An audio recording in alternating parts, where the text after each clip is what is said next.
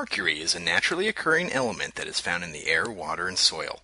It exists in several forms: elemental or metallic mercury, inorganic mercury compounds, and organic mercury compounds.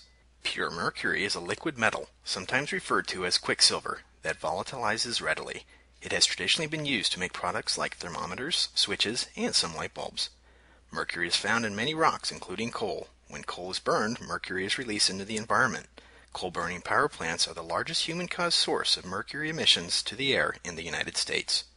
Mercury in the air eventually settles into water or onto land where it can be washed into water. Once deposited, certain microorganisms can change it into methylmercury, a highly toxic form that builds up in fish, shellfish, and animals that eat fish. Mercury can also be a concern in indoor environments. Many water-based paints use mercury as a preservative until its use was discontinued in 1991. Any paint that contains mercury should not be used indoors. Some people may even have containers of elemental mercury in their homes left over from science projects or other sources. Mercury used in thermometers can also break and be released. Some groups even use metallic mercury in ethnic folk medicine and for religious practices, putting themselves at risk of exposure.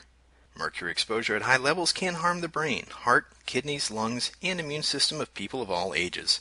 It has been demonstrated that high levels of methylmercury in the bloodstream of unborn babies and young children may harm the developing nervous system, making the child less able to think and learn. To learn more about exposure or testing for mercury or other environmental and indoor air quality issues, please visit the websites shown on the screen.